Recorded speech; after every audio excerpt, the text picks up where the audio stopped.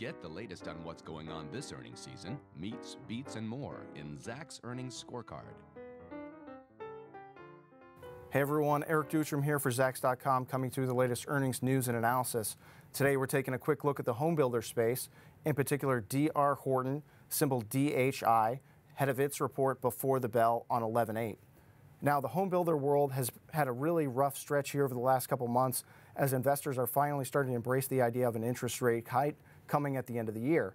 We can see this if we look to the chart for DHI, where shares have gone from about $34 a share in the middle of the year down to this $29 level as of late.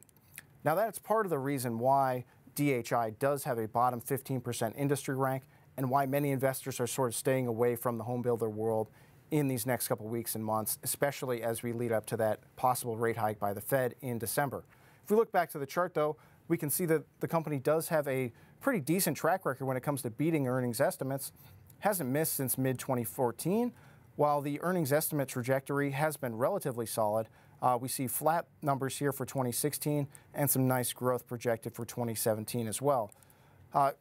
DHI does have a Zach's rank number 2, so it is a buy, and it does have a B for its VGM score, so many of the fundamentals are looking impressive for this company, but it's really going to be the outlook for interest rates and what's going to happen here along with housing prices that's going to weigh on this stock, especially after its upcoming report.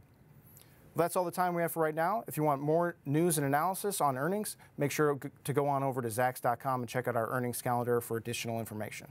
Until then, for Zachs.com, I'm Eric Dutram.